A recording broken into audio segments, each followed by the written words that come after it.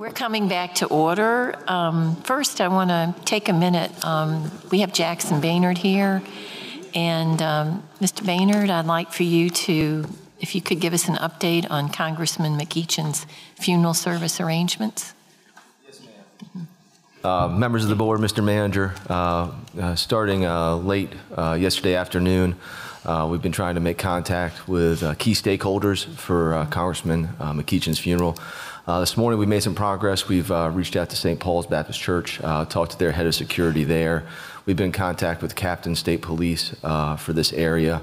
Captain Burnett from HPD and myself will be in unified command as we work through this. We're still waiting to get contacts from U.S. Capitol Police and our Capitol Police here in Virginia to make sure that we get everything buttoned up. We've requested the Henrico Incident Management Team for assistance for additional planning and logistical support. We'll have that in place at 0800 on Monday morning as we work through it. We do expect to get more information this afternoon, as well as things to change over the weekend, continue to change on Monday, and continue to change on Tuesday. But we'll be ready to roll Wednesday morning. The funeral is at 11. Both Henrico Police and Henrico Fire, we are familiar with St. Paul's. We have a great working relationship with them. If we remember, about a few years ago, they hosted our 15th anniversary for 9/11. So everyone sort of knows each other, so the relationships are built there. And we'll be happy to keep the manager's office representative is Mr. Tina, and we'll keep her up to date as we move forward. And St. Paul's Baptist is on Creighton Road? Creighton Road, yes, ma'am. All righty. Thank you. Yes, ma'am. Thank you very much. Next, we go with Mr. Emerson, and this is the comprehensive plan update. And we're going to also have Mr. Romanello, but Mr. Manager, do you want to make any remarks? Or? No, I just turn it over to Joe. Joe? Okay. Thank you, Mr. Manager, Madam Chair, members of the board, and Mr. Tina. Thought you were rid of me, didn't you? After this, hopefully. I'm here this morning to talk to you a little bit about our efforts in regards to the comprehensive plan and bring you up to date.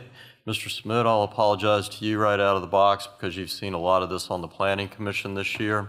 Much of this has been reviewed with the Planning Commission, and of course all of you have received it in printed copies, but we haven't had a chance really to talk to you a lot about it. So I'm going to hit some of the highlights, where we are, where we're headed, and advise you that we're going to be looking for some work sessions with you in the new year to get you up to date and get you more involved in where we are with the plan.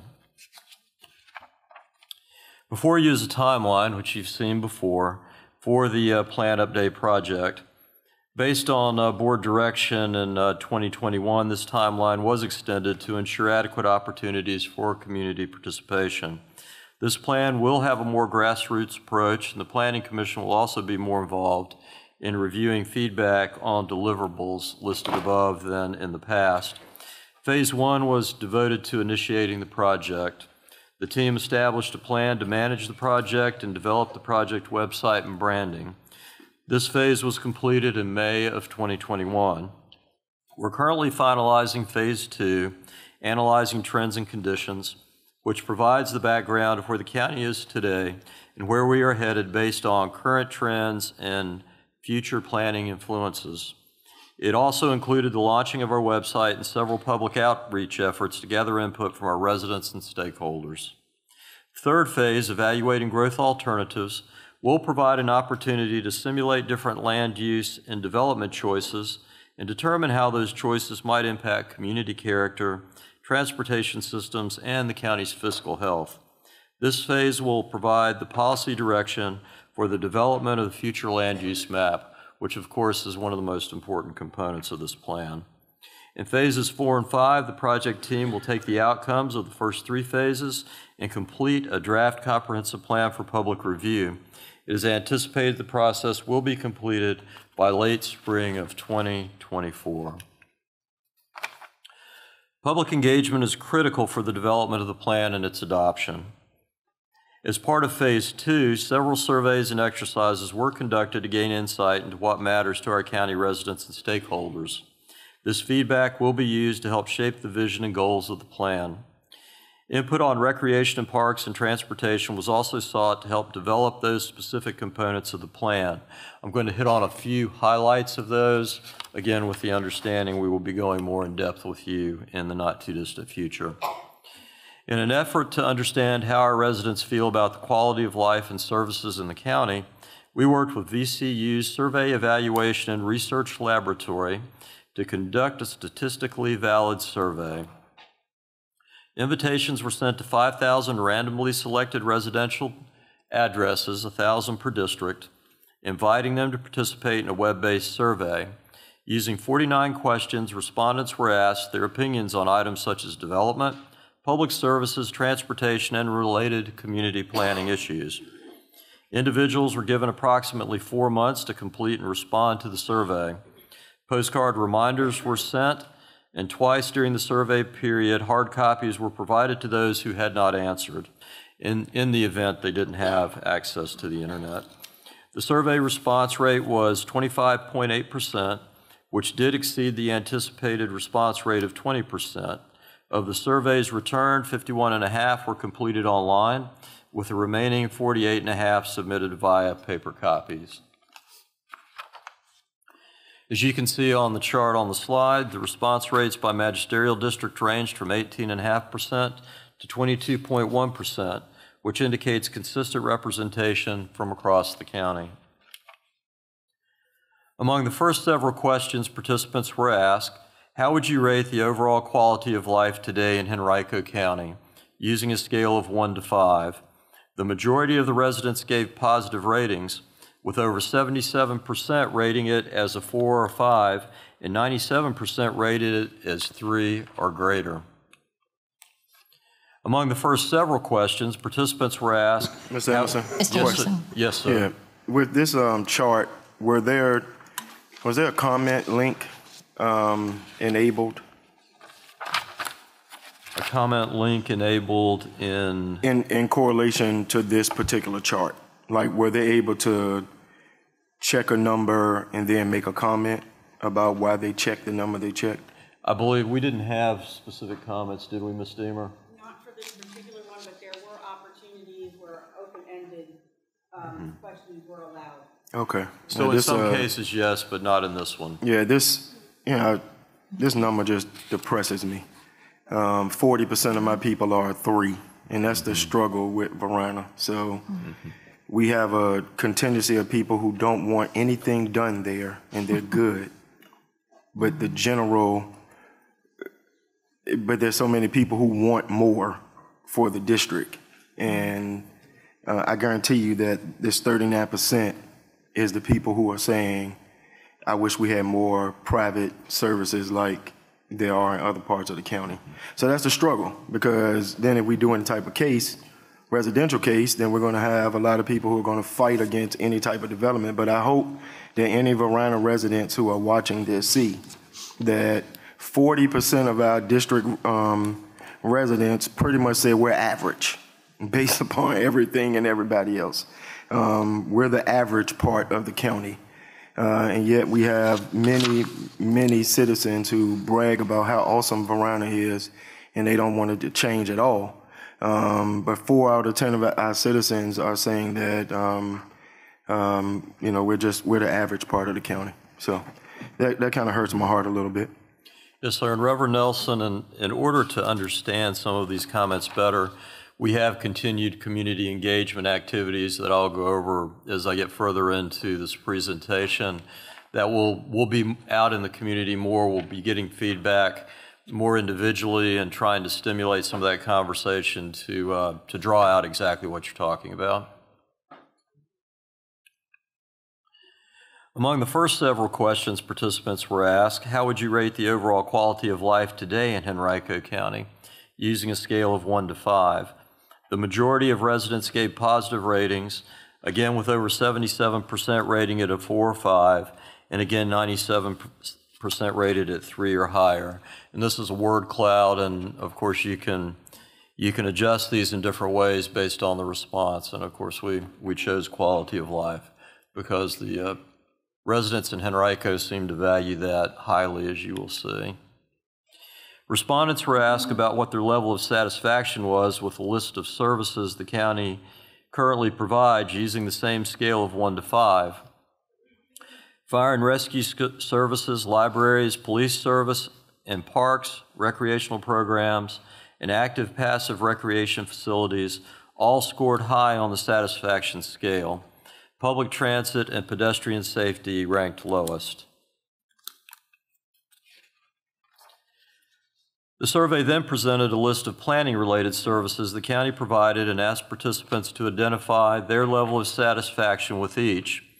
Supporting development of businesses and protecting environmental quality scored high on the satisfaction scale, while supporting development of affordable housing to local workers and providing bicycle and pedestrian amenities ranked the lowest. The Recreation and Parks Survey was conducted to better understand how residents feel about the county's recreation and parks services and future priorities.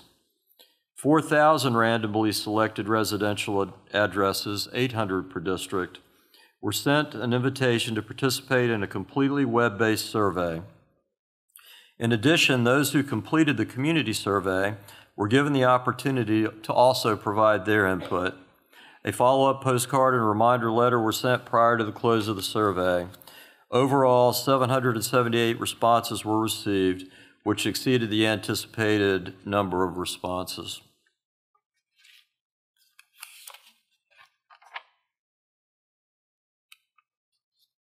The next several slides provide general information about the respondents and represent the weighted results of the survey. This table displays the response rates by magisterial district, which ranged from 18.9% to 21.5%.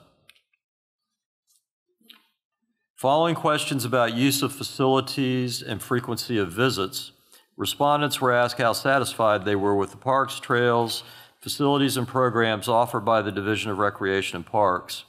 Almost 80% of respondents were either somewhat or very satisfied. The Planning Department held a community visioning event on March 23rd to gather additional input from the residents, so this was an additional exercise after the survey. Using many of the questions from the surveys, participants were invited to share their ideas and concerns through a series of exercises, including a community poll, an interactive map, and a vision and goals exercise. Interested individuals could participate in real-time, in-person, or online. For those not able to attend, the exercises were available for 4 weeks on the project website. We had over 670 participants in this process between March 23rd and April 22nd, and more than 3,000 comments. And again, I'll emphasize there's a lot more data. I know all of you got it in a huge binder, and we will be going over this with you in more detail in smaller bites at a time in the future. Using software that was provided by Public Relations and Media Services, so the county has this software in-house. The Planning Department was able to ask a series of questions after following some background questions, age, ethnicity, etc., participants were asked why they chose to live in the county. Almost half of all respondents, 48%, chose high quality of life. Family-oriented environment, extended family living here, and employment represented another 40%. Participants were then asked to rate the overall quality of life in the county. Over 90% rated it at good, great, or superior. Of course, this was similar, as we saw, to our mailed survey. Participants were asked, where do you want the county to grow in your magisterial district? Almost half chose growth in already developed areas through infill and redevelopment. Close to 30% would prefer no new growth, but understood it cannot be completely stopped. And we do have some district-specific information on that question. During the spring of 2022, the Department of Public Works also posted a draft bike and trails map and encouraged residents and stakeholders to share their thoughts and ideas. Over 140 comments were received and will be incorporated into phase 3 of the process. We don't have the results from that yet available. But of course, again, I'll remind you, as you know, the comprehensive plan is a large document. It examines everything essentially that you're doing in the county. And so each one of these things I'm going through becomes background for the drafting of the final document. The consultants have prepared a summary report of all the input received as part of the phase 2 efforts. It is posted on the project website. It provides links to the results of the visioning exercise and the 2 survey reports and comments from the bike trails exercise. There are also summaries of the various open-ended questions posed to participants. So it's out there for the public to take a look at. Using all 4 sources, there were 4 key themes, or there were key themes identified from community input. They include strong support for more bicycle and pedestrian facilities, strong support for protection of environmentally sensitive lands, open spaces, and rural area, emphasis on value of providing a safe environment for residents, management of the location of future growth with a preference for redevelopment and infill, support for addressing affordable housing needs. This input will be used to draft a set of goals and objectives for the 2045 plan. It will also be used in phase 3 to assist in the development of alternative growth scenarios to compare with the existing 2026 plan. And to clarify a comment earlier where we were talking during affordable housing about creating a policy, this is where that would be. It would be in your affordable housing section or your housing section of your comprehensive plan. And we would have a policy that then staff could use when negotiating zoning cases to bring forth suggestions for inclusion of elements of affordable housing.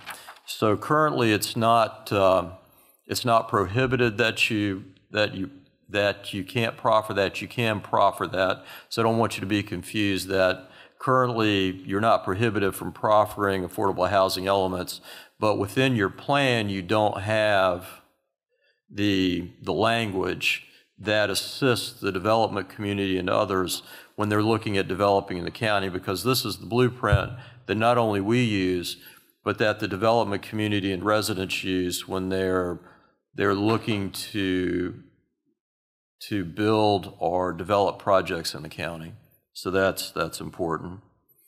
In addition to the community outreach, the consultants and staff have produced 3 assessments identifying existing conditions in the county. They include reports on sociodemographics, transportation, and recreation and parks. And the following slides provide samples of the summary data from each of the reports. The sociodemographic profile provides information on population, households, income and poverty, employment, and other characteristics. It contains information on the county's population between 1900 and 2020. We went from 30,062 people to 334,389 people in that length of time. As seen on this graph, the county has experienced positive population growth since the 1920 census, despite 3 annexations. And as all of you are aware, there was a moratorium on annexations placed in 1987 by the General Assembly. This graph compares the county's growth to that of the region and the Commonwealth over the last 30 years. We continue to experience growth, but not at the rate exhibited between 1990 and 2000.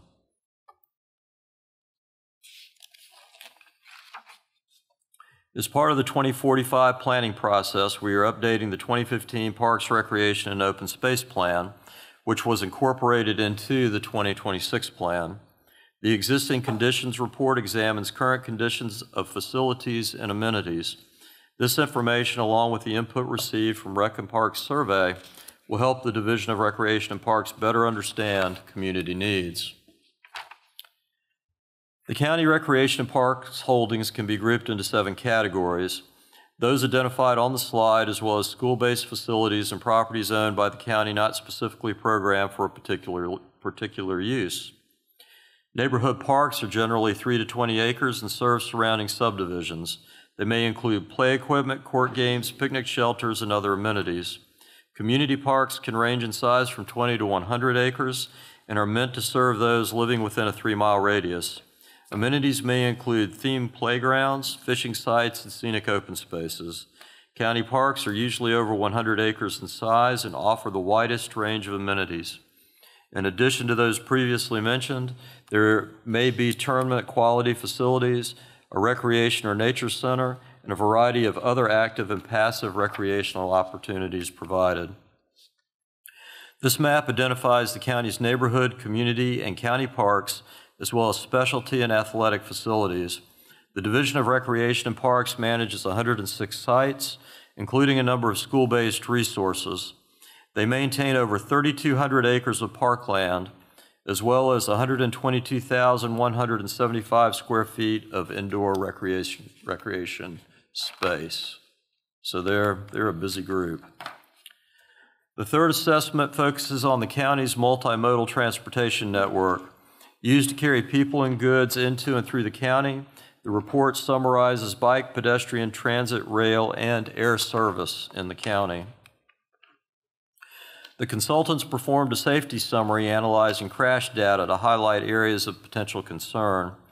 Between January 1, 2016 and January 1, 2021, there were a total of 28,042 crashes in the county. This map identifies crash clusters during that 5-year period. The highest incidents occurred along West Broad Street between I-64 and Pouncey Track Road. Other areas include the intersections of West Broad and Gaskins, West Broad and Glenside, Staples Mill, and I-64 and I-64 and Laburnum.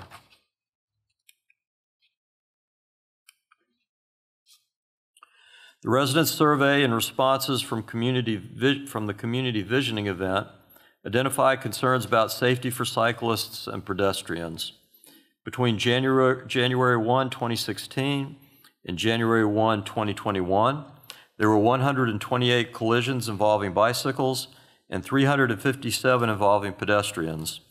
A significant amount of both bicycles and pedestrian crashes occurred along West Broad Street between Parham Road and Staples Mill Road. A number of fatalities have occurred in that area, as well as along Mechanicsville Turnpike.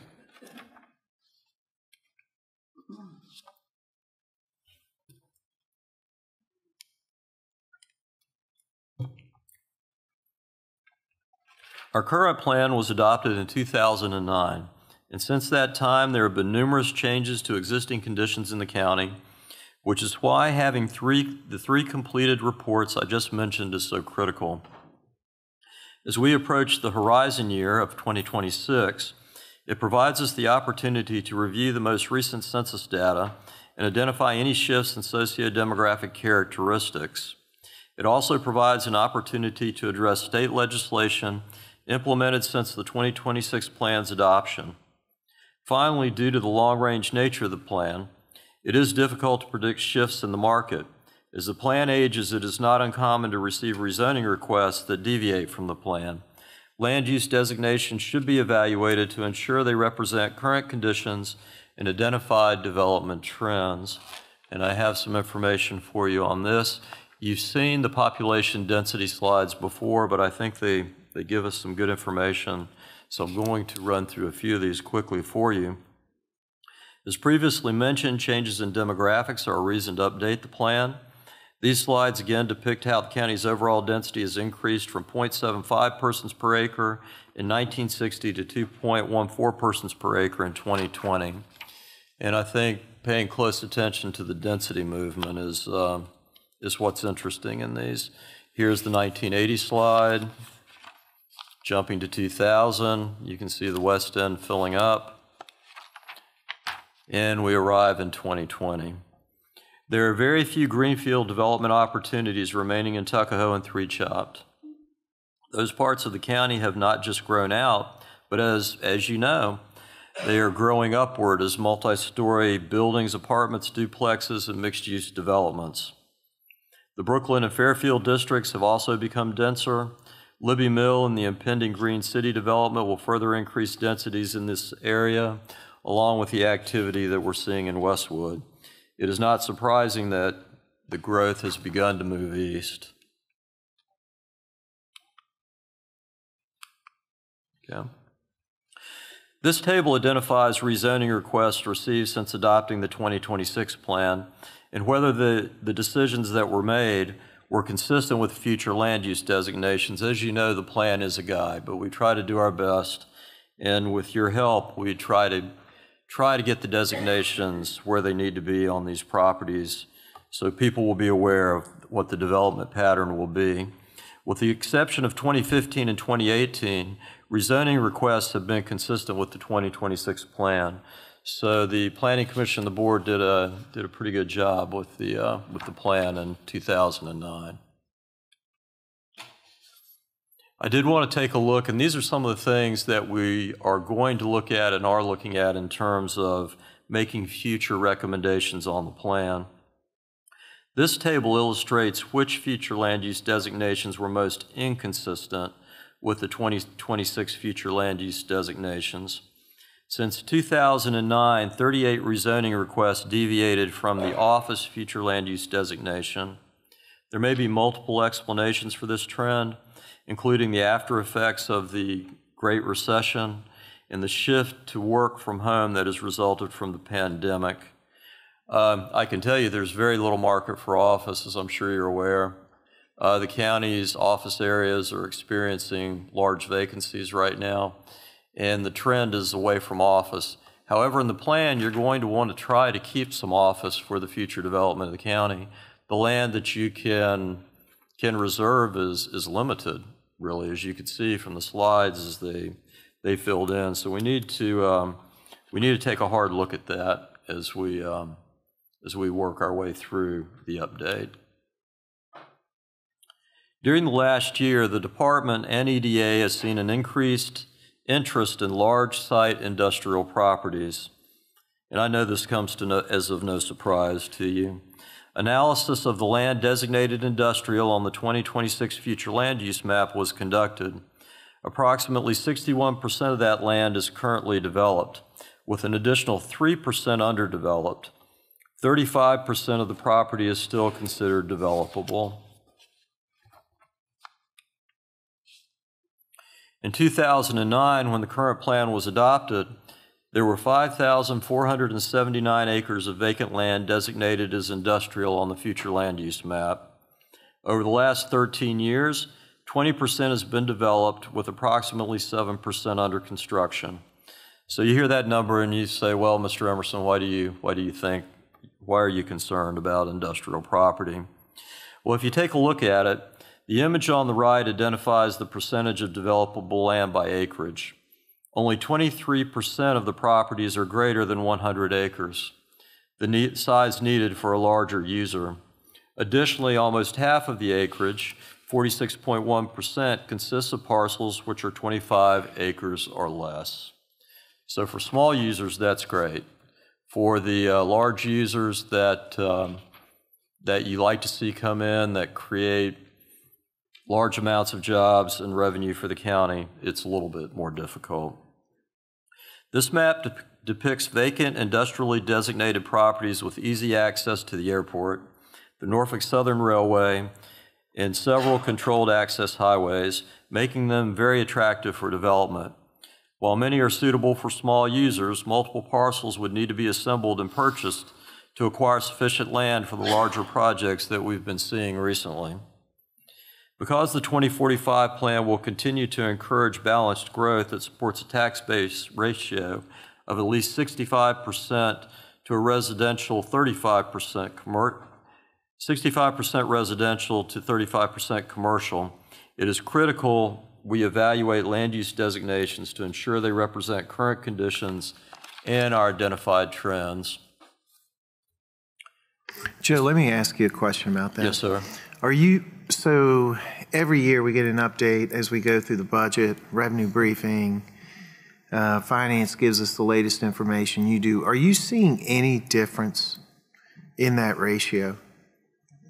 I'd have to ask finance to probably contribute to that. So but we haven't as of last year, but are you seeing anything or do you sense anything? As far as the trends I'm seeing, I'd say that's shifting some, and it's concerning. And I think of course, you know, when I look at the land use map, I look at, say, a multifamily apartment complex as residential. Finance looks at it as a commercial entity. So when you do the calculation, what they calculate for the balance and what I calculate for the balance are a little different. So, Madam Chair, with your indulgence, I don't want to dwell on it too much, but if you throw out apartments, if you exclude those from the calculation, and you hone in on the commercial on the business side, is that where you're seeing? Is that what you're worried about? Yes, sir. That's where I would be concerned. And that is because you're getting out of balance. That 65-35 is pushing up. And you simply don't have greenfield sites. That's correct. All right. Yeah, Thank you. We don't have large greenfield sites, and what we do have are redevelopment sites for the most part. Because I know in the past we've been closer to the 70-30. Yes, ma'am. But I'm sure Mr. Romanello would report on this, that the industrial uses that we're seeing, they need 400 acres or something like that, contiguous or all together. Yes, ma'am. So that was why your comment about the slide that said industrial designated land.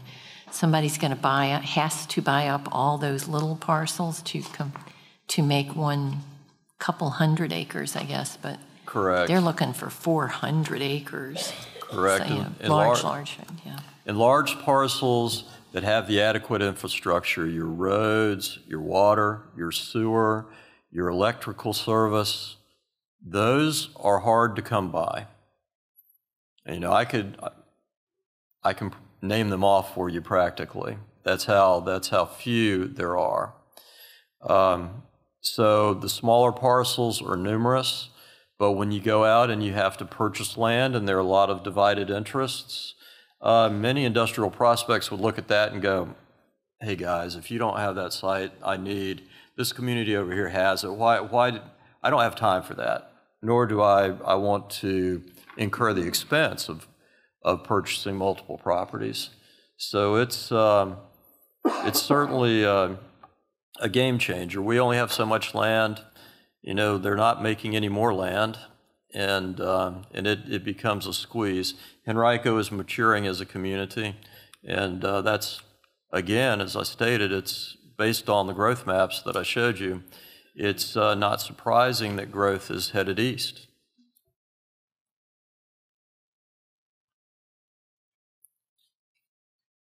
As part of Phase 4, we'll work to develop the new plan. Existing land uses will be identified and reviewed, and alternate growth scenarios will be evaluated before developing recommended future land use designations. In addition, we'll include measures for construction, rehabilitation, and maintenance of affordable housing. Again, I want to draw that out because we've been talking about affordable housing.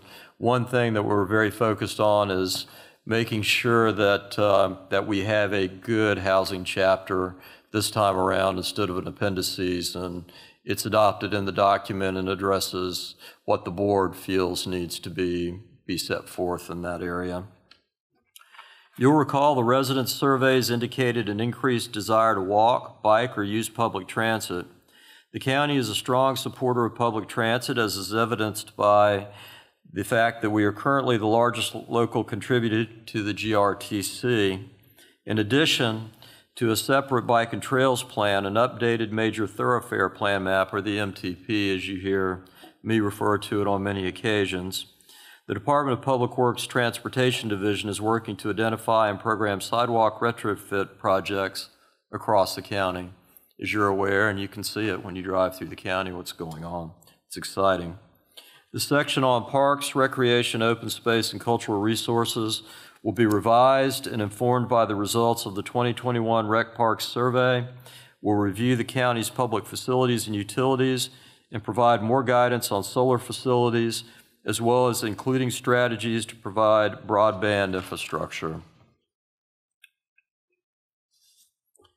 In addition to these topics, we know that many of our residents have reached out regarding the county's natural resources and impacts from new development. Chapter 8 of your existing plan, Natural Resources, covers physical constraints to development, including floodplains, wetlands, steep slopes, soils, and endangered and threatened species. It also addresses protection of potable water, point and non-point source pollution, air quality, noise, and access to the James and Chickahominy rivers.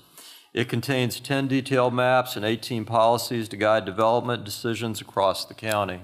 Of course, we'll continue those efforts, and we're going to bolster those efforts. As you are aware, the county, in conjunction with federal and state agencies, also protects the environment through detailed review of development plans. In addition to the guidance provided by the 2026 plan, the county code provides specific requirements for development and how it impacts the environment. Monitoring throughout the development process ensures these requirements are met and that any issues are quickly dealt with in an appropriate manner. The environmental focus has also led to the adoption of new and updated requirements for development in the county through the new zoning ordinance. The updated requirements for open space, native plantings, and tree cover were incorporated into the recently effective zoning ordinance. And while we believe existing guidance and ordinances provide a high level of environmental protection, we do believe additional consideration could and should be given to expanding the natural resources chapter in the 2045 plan to cover issues related to environmental sustainability. The United Nations defines sustainability as meeting the needs of the present without compromising the ability of future generations to meet their own needs. On a local level, this would include current efforts such as requiring open space and the use of native species in development projects. New elements such as environmentally friendly design and renewable energy will also be explored. We have a design portion of the comp plan. We will incorporate those design features. We have many of them now. We're going to pull that design element out of the appendices, make it a chapter of the plan, and add to it and enhance it. The updated chapter will also include goals, objectives, and policies to further expand our environmental efforts and recommend new initiatives where appropriate. And you'll be hearing from Mr. Yob and Ms. Trattina tomorrow about other environmental efforts of the county. And with that group working along with the update of the plan, we'll pull all of that together and bring forward to you a very relevant natural resources and sustainability chapter of the plan. Following a review of existing conditions and the identification of remaining developable land, we'll develop alternative growth scenarios. There will be an opportunity for the community to review and provide input. As part of Phase 5, we'll bring the entire plan back to the public once the vision, goals, and objectives have been drafted. It will include a future land use plan, a major thoroughfare plan, a new bike and trails plan, an updated recreation parks and open space plan, and accompanying implementation items. During this time, there will be opportunities for our residents and business owners to provide feedback on recommendations and submit suggested changes to the future land use designations on specific properties. I do want to use this plan to make a very, very strong connection with utilities and roads so we can have what I'll call capital improvement investment areas to guide our land use designations so the development community and others will know where your capital improvements plan is taking you so they can make good decisions and help you as well in your capital improvement planning. So that's one of the goals. Public engagement to date. The department has already completed several efforts to engage the public, as I've reviewed with you.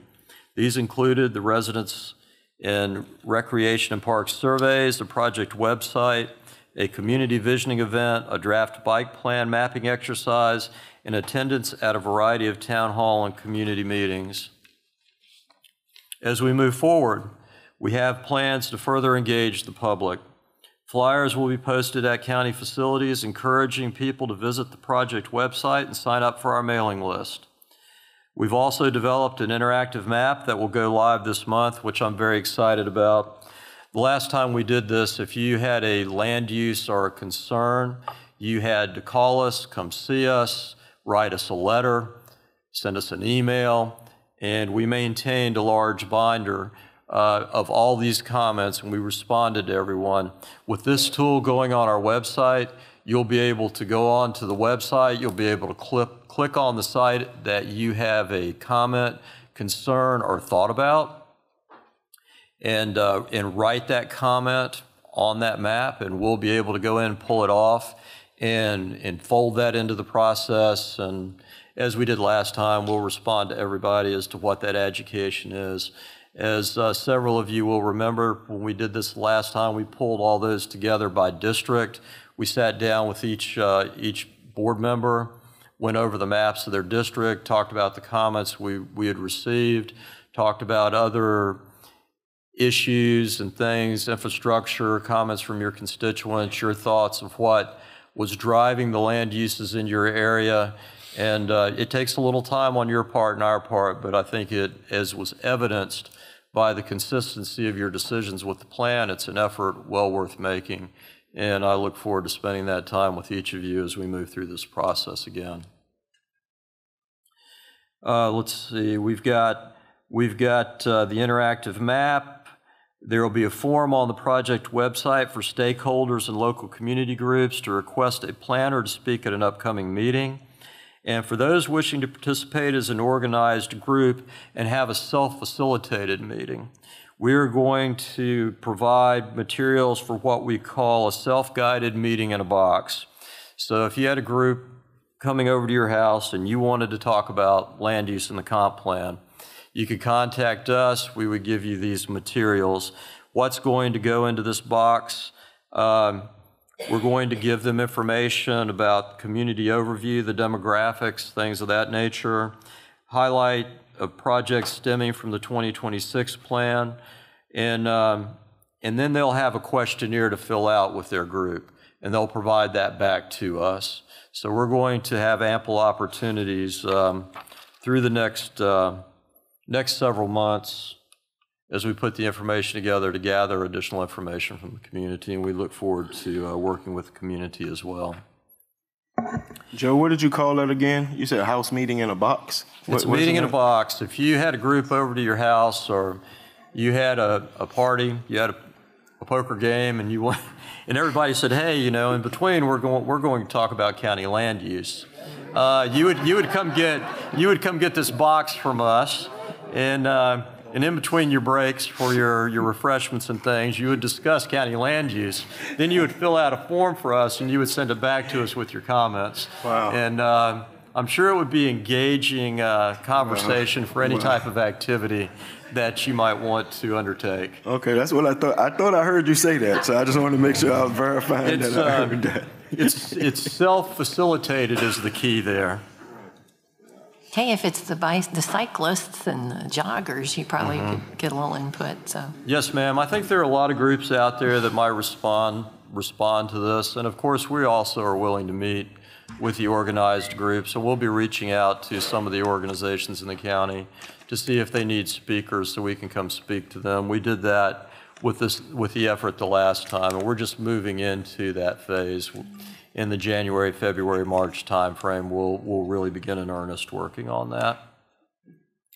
In addition to these efforts, the county's Public Relations Department will be creating content for the website in the form of YouTube videos and also podcasts.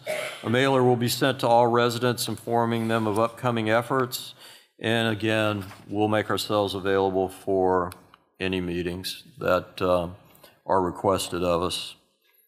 As mentioned earlier, we have completed numerous background reports which have been presented to the Planning Commission and posted on the project website, and of course you've received a hard copy of. As I've mentioned, I'd like to schedule a series of work sessions to review all of these documents. The manager and I have been discussing this, and we'll be seeing a lot of each other in the new year before your board meetings, probably to bite this off in smaller pieces. In addition to what you've seen, we anticipate having the results of a separate market assessment, housing assessment, and a non-residential housing nexus study available to review with you in the new year. And I think reviewing some of the rough drafts of those documents, I think some of that information you're going to find very interesting, and it will provide good guidance for you. Mm-hmm. That concludes what I have to present to you this morning. I would invite everyone to visit the project website at www.henriconext.us. And of course, I'd be happy to answer any questions you may have. And I believe Mr. Romanella has a few comments for you as well. Any questions from members of the board? I have a couple. Mr. Emerson, you made the comment preserving office space for the future. I don't disagree with that, but wouldn't you see the office market going into more of a renovation than needing new? Yes, because sir. If you break down on Broad Street, what is it called? Brookfield has a lot of empty space. Yes, Innsbrook has a lot of empty space. The park on Gaskins has a lot of empty space. All of those can go up.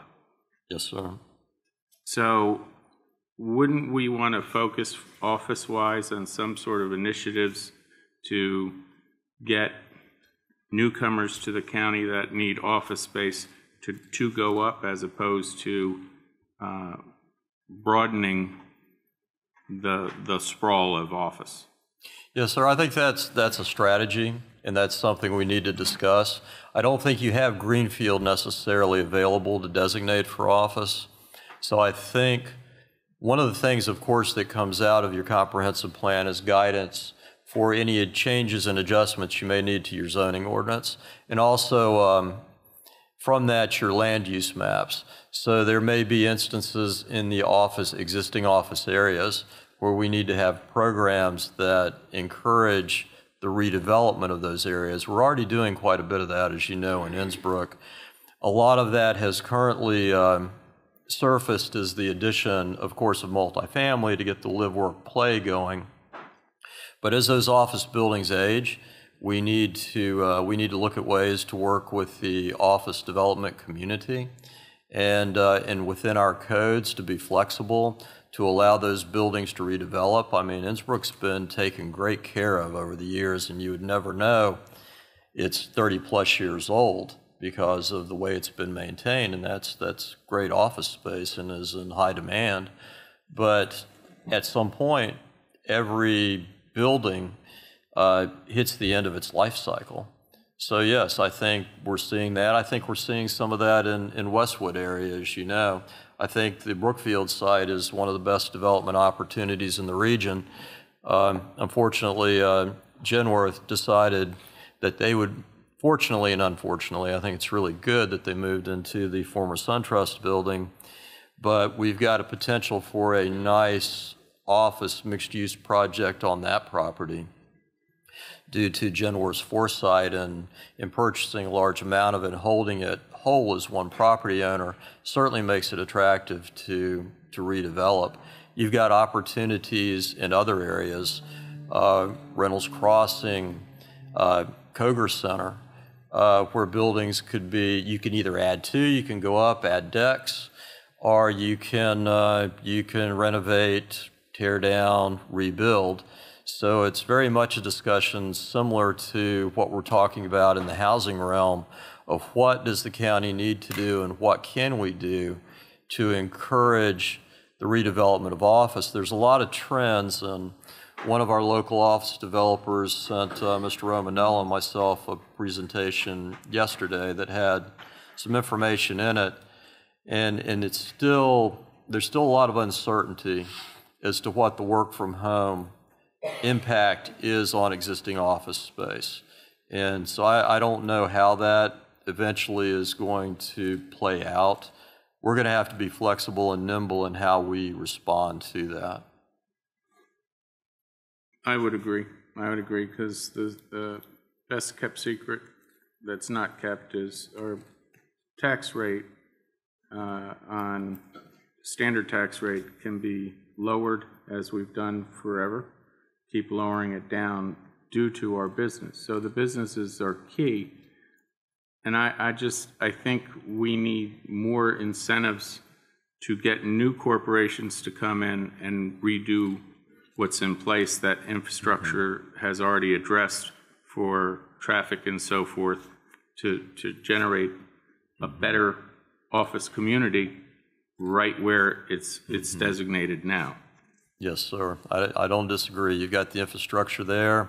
In some cases, and I think you'll be hearing from Mr. Chan later in this retreat exercise regarding infrastructure, but I think upgrading and increasing our infrastructure in redeveloping areas is extremely important, as you know from the experiences in Innsbruck and some of the efforts we're doing there.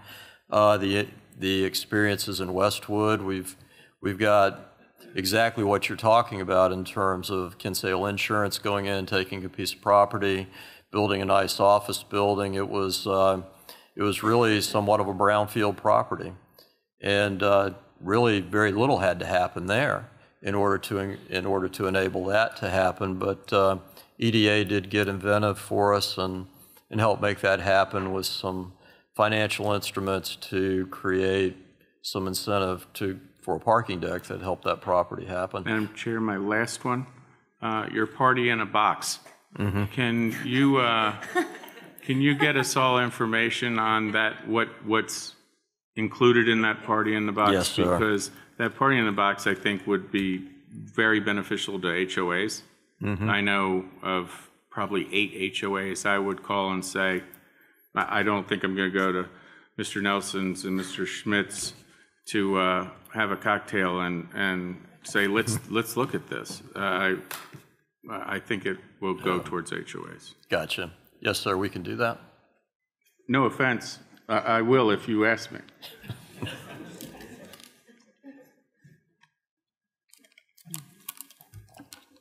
Thank you. Madam Chair, that's all I have.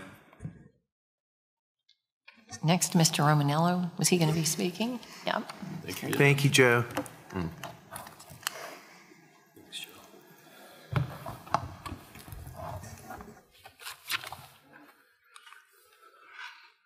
Note to self, I won't be going to Joe's house for a poker game. Madam Chairman, members of the board, the county manager asked me this afternoon to give you an update and our thoughts on what the future of economic development, what the future of growing our county's economy for all will look like over the next several years. Back in 2020, we updated our strategic plan, and part of that was reframing our mission, which you see on the screen here, growing Henrico's economy for all. And those last two words are the most important, because we know, despite the fact that we have a $25 billion plus economy, that we're second only to Fairfax in the number of jobs in the Commonwealth of Virginia, that our median family income is $70,000 a year. And we remember every day that half of our families live on less than $70,000 a year. And it's our job to make sure that we continue to grow the economy for all of Henrico. So the first thing that I want to do is say thank you. This slide is a thank you note, because we do have a world-class toolkit here in Henrico, and I think this speaks to Mr. Brannon's questions to Mr. Emerson just a minute ago. As the county manager mentioned earlier today, the HIP zones, which were enacted earlier this year and were administered by Mr. Lebo's department, we're leveraging $88 in private investment for every $1 in public investment. Your policies over the last several years continue to reap dividends, continue to pay dividends, with substantial investments in our industrial base, in the data center base, and throughout our businesses, with the BPOL threshold increasing and private investment increasing by all of those businesses. Fast track permitting.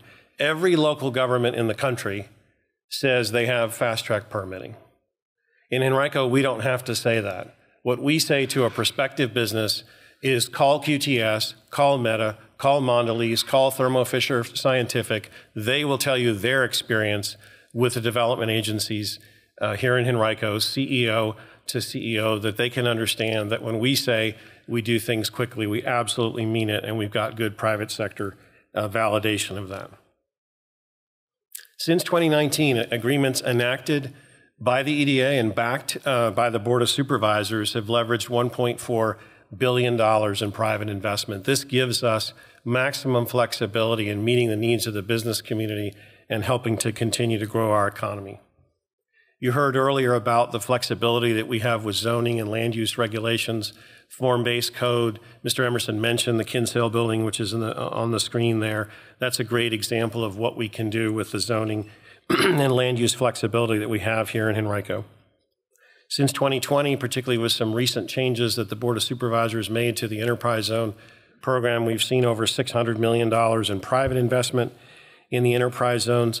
The Innsbrook Technology Zone, also enacted earlier this year by the Board of Supervisors, is doing well. We had one announcement with EAB moving into the old SunTrust building and expanding. We'll have another announcement in the coming weeks of a further corporate office headquarters coming into the Innsbrook Technology Zone. And your recent amendments to the commercial tax rehab credit continue to pay dividends for our community. 124 commercial tax rehab projects in the last 3 years that have leveraged or added nearly $400 million to our tax base here in Henrico. Our target sectors continue to resonate. One of the fortunate things that we have in this job is that we don't chase projects that aren't consistent with who we are as a community. We know who we are as a community, and we chase the projects that are good for Henrico, that are consistent with our values as a community. In advanced manufacturing, we have a substantial manufacturing base in the county, and we've had a particular focus this year, as the board is aware, to try to attract semiconductor projects to Henrico. What was noted earlier during Mr. Emerson's session is that while we don't have 1,000-acre sites that are available in the county, we are working a number of what's called, believe it or not, they're called niche semiconductor projects, which are relatively small for the industry, but they're still multi-billion-dollar projects which we can accommodate in Henrico. Corporate services, data centers, finance and insurance, our life sciences, we have a very strong R&D initiative which the Board of Supervisors supported further earlier this year by lowering the business personal property tax rate on data centers, professional services, and of course, supply chain management. So in our minds, the future of economic development, the future of growing our economy falls into three very large categories: people, place, and opportunity. Starting with people. Working with our partners, we continue to advance the county SWAM goals and the ESG goals, environmental social governance goals of our corporate partners. And with every expansion and every attraction project, we're mining for opportunities to engage our workforce, working with Henrico Schools, CTE, Reynolds Community College, the Capital Region Workforce Partnership, and our higher education partners toward advancing economic mobilities. Workforce development in Virginia is fragmented. It's a very challenging system to navigate, particularly for a business that is expanding. The state, through VDP, has made some headway with new businesses coming in through their Talent Accelerator program. But for existing businesses that are expanding or who are just trying to retool their workforce, it's a really challenging system to navigate. We look forward to working with the consolidated agency that the Youngkin administration is putting together and helping our businesses continue to grow and to make sure that they can have the workforce they need for the future. Place is absolutely critical. Having a sense of place is now as essential for our businesses as having good infrastructure, water, sewer, fiber. We continue to work with property owners, with brokers, to reposition existing buildings as well as new development into places that embrace the innate desire to live and work, play and learn in the communities where we are.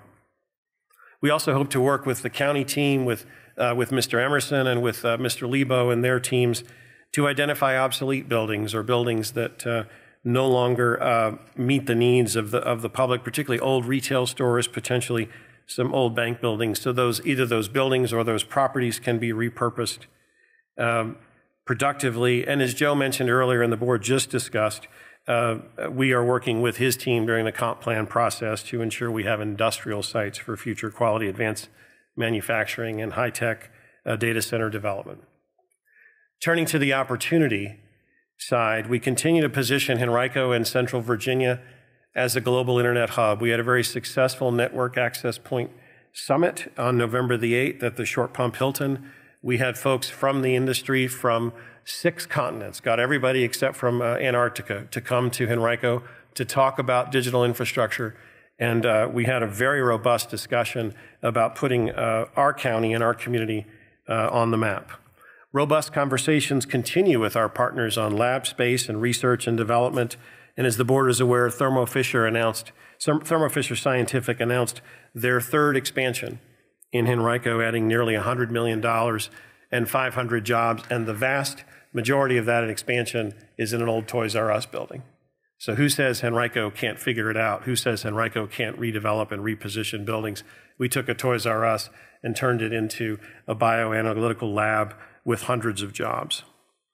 We're revamping our marketing efforts in collaboration with Richmond Region Tourism, Chamber RVA, and the Greater Richmond Partnership to tell our story about why this is a place to live, why this is the place to raise a family. We tested the internet during the pandemic. It worked. We now know that knowledge workers can work anywhere in the world, so long as they have Wi-Fi. If they can work anywhere in the world, why not in Henrico? And so while we are concerned about those vacancies that was just discussed in our offices, I believe that offers a tremendous opportunity for us to bring for companies that are expanding, companies that are in the position of renovating their office space. There is a flight to quality right now, to higher quality office space, to try to attract people to come back to the office. We're well positioned to help folks with upgrading their buildings with the flexibility that I mentioned earlier, and also to bring companies from higher tax states, from states that aren't right to work states, and states that simply don't have the business climate that Virginia offers and that Henrico offers in particular. And what I say in every community presentation that I do is to tell the world about us, because the last thing we want to be is anybody's best kept secret. We want the world to know that Henrico is the best place to do business. And this is truly a team sport in economic development. We've got 10 people in our EDA, but we do it through the partnership with hundreds, if not thousands of people. And we really believe that these entities and many more are force multipliers, that doing economic development in the future is going to be more and more about how we can leverage partnerships. And without the partnerships of everyone in this room and all of the entities that are shown on the screen, we're not going to be in a position to grow the economy as we need to for the future of our county. And with that, Madam Chairman, I'm happy to take your questions. Any questions? I got just one comment. Two. One question, one comment. What happened on the Antarctica thing? They just didn't want to come? I'm sorry to disappoint the board, Mr. Schmidt. We'll get it next time. Room for improvement. So, Mr. Romanello, thank you for this additional piece. I just want to make a comment on this slide, not only for my colleagues' information, but really for you and your team and all of our county team. Just yesterday, I was in a room with these folks. You know, we had a Richmond Region Tourism Board meeting, and on that board sits GRP and sits the Chamber, and that discussion that you just talked about with regard to workforce development and all the regional conversations about using these force multipliers is occurring exactly as you want it to. It occurred yesterday. Less than 24 hours ago, we discussed this exact same thing with those partners. So appreciate you including that slide and making note of that, because the strength of what we're trying to do includes those folks on that board too. Thank you, sir. It absolutely does. Any other comments?